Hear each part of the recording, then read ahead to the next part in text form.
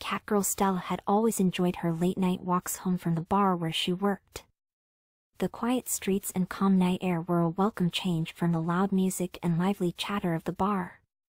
But for the past week, Stella had felt a growing sense of unease. She couldn't shake the feeling that she was being watched, that someone was following her. Tonight, as she walked home, that unsettling feeling returned. She heard quick footsteps behind her. Before she could turn around, a handkerchief was pressed over her mouth and nose, causing her to inhale a pungent and overpowering scent. It smelled like chloroform, and before she could react, Stella felt herself becoming weak and sleepy. She realized with horror that she was being kidnapped.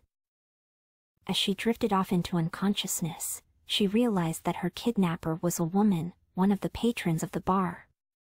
The woman was speaking, a mad gleam in her eyes. "I've been watching you, Stella. Planning this for a long time. I've always wanted a cute catgirl for myself, and you're perfect. You'll stay with me forever, and we'll be so happy together." When Stella awoke, she found herself in an unfamiliar, dark place. She tried to move, but realized that she was tightly bound with rope. She tried to call for help, but a hand covered her mouth, and she realized that her kidnapper was standing over her. The woman had wavy brown hair and crazy eyes, and she told Stella to be quiet. Stella tried to call for help even harder, but her cries were muffled by the woman's hand.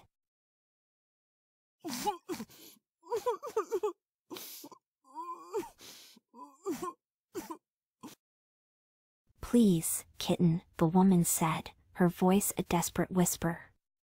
"You must stay silent. If you make any noise, I will have to gag you, and I don't want to do that."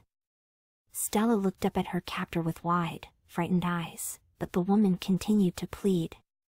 "I know this must be scary for you," she said. "I know you want to go home. But I need you to be quiet. If you make a sound, they will find us. They will take you away from me. And I can't let that happen. I'm so sorry. But I have to keep you safe. I have to keep us both safe." The woman stuffed a hanky in Stella's mouth and then wrapped a black cloth over her mouth, tying it behind her head. "I chose black cloth to match your clothes, so you look cute even when gagged." She then told Stella to try to make some noise, so she could check the gag. Stella tried with all her strength, but it came out as a quiet, muffled sound.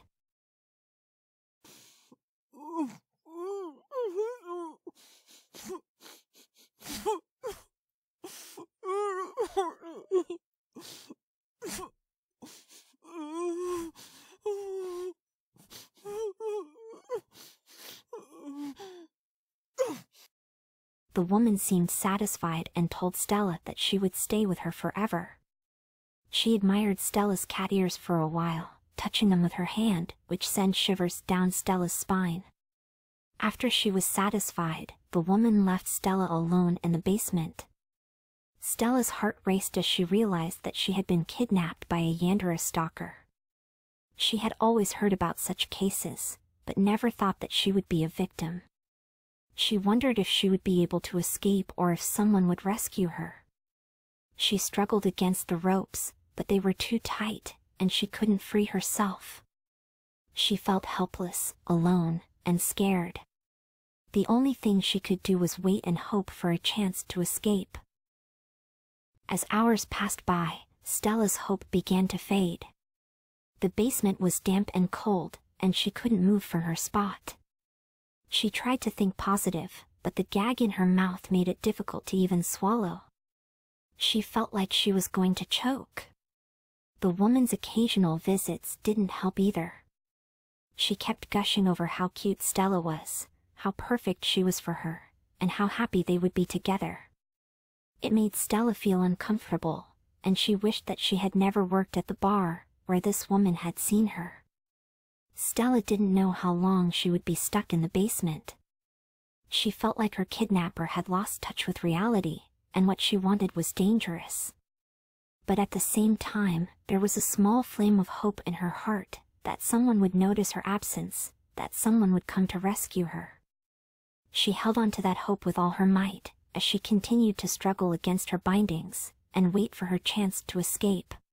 It was a terrifying experience for her, and it made her realize how important it was to be aware of her surroundings, and take necessary precautions. She hoped that she would get out of there soon, and promised herself that if she ever did, she would never take her freedom for granted.